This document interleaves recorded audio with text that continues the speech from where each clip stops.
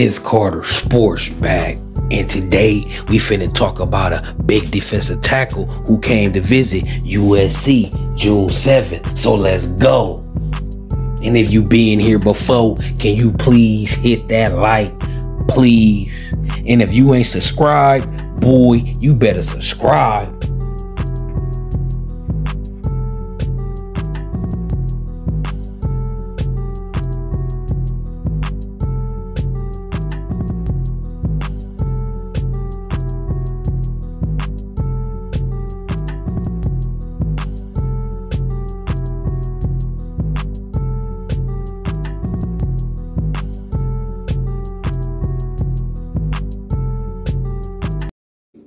Trojan family, Trojan gang, fight on forever is in the building.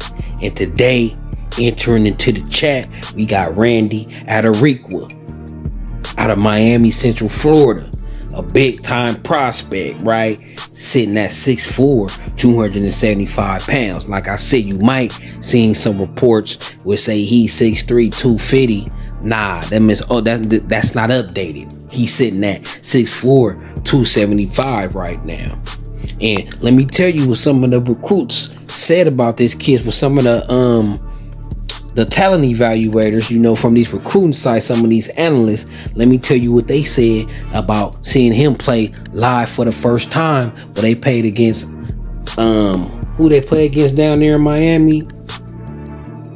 I don't want to get this wrong. How you Ocala Vanguard. They had a game against Ocala Vanguard, which had a lot of D1 talent. It was D1 talent all over the field. So all the top analysts and recruits was at the game to see what these top talented players do for them, do in this game against other talented players. And this was one scout said.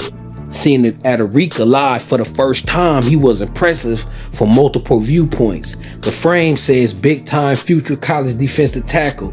He was no place near completely filled out at 6'4", 250 pounds. Now, see, this was last year. He up to 275 now, right? He said long term, Adirika will be 280 pounds, no problem. Combining that projection with a player that absolutely hustles and goes all out, then his natural power and change of direction skills, he's a big time recruit. He definitely liked Adirika's shock and pull move as well. He physically removed multiple Vanguard offensive alignments out his way.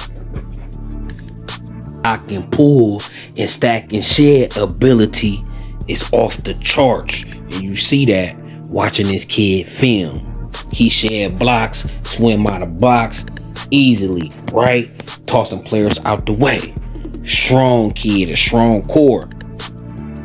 The Florida native finished his junior season with 27 tackles, but 16 tackles for loss and 11 sacks, right? Plus a forced fumble. He's explosive and athletic and agile for a player 275 pounds who is very quick with his first step. Lightning. His versatility and relentlessness as a pass rusher will help him at any program and any scheme in the country. USC need high defensive impact players at any position, but especially on the defensive line. The Trojans have to be imposing and forceful enough up front in the four that they can limit opposing Big Ten offenses and increase the margin of error for USC offenses.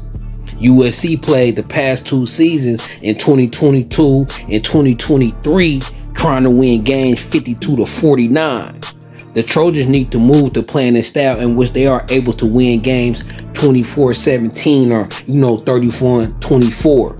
Getting high-end defensive players such as Adirika can give USC a very timely, important boost. You know what I'm talking about?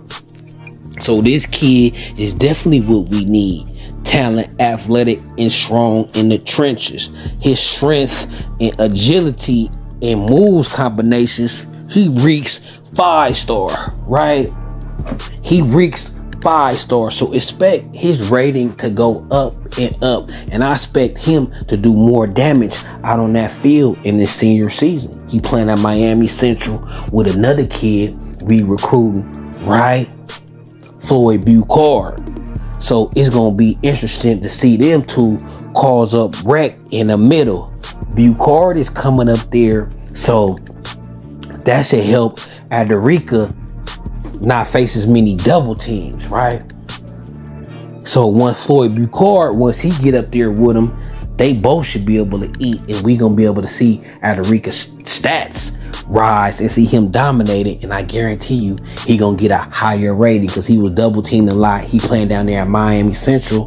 That school is one of the top tier schools. I remember they played Bishop Gorman like a year ago or something, like in Vegas. They went to Vegas, so they one of them schools that play in a tough division and play the toughest teams, right? So I finna really see what he gonna be able to do once Buchard get up there next with him. Won't face some double teams. This kid gonna be able to eat, right? And you can see it. He already got technique. He already got skill. So I will be excited to see what Coach Henney could get out this kid, and you know, the development that this kid could come with, and his potential is through the roof. And we need them tackles. We good at edge, right? We got a lot of edges on the team. In this class, we got Isaiah Gibson. We got Hayden Lowe, even though he's more like a defensive end. But as far as on the inside, we need more guys on the inside. And this kid will be important to that. His teammate Buchard will be important to that. So we got to get these tackles. Malik Autry, right? So I've been focused on the tackles because I feel like we good on the outside. It's about getting them beef eaters on the inside that gonna command and draw double teams for our edge can eat, and we can put the stuff to that run game. You can't run the ball down our throat. You hear me? So Randy Adirika, I hope I'm pronouncing it right. Hopefully we get the correct pronunciation when he commit to USC, right? It gives somebody an interview and we can find out. But until then, man, it's Carter Sports.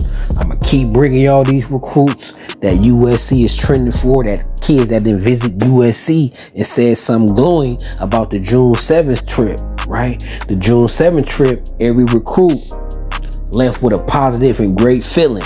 Every recruit could see themselves at USC and feel like USC is a good choice. Every recruit, USC gave something to think about. You hear me?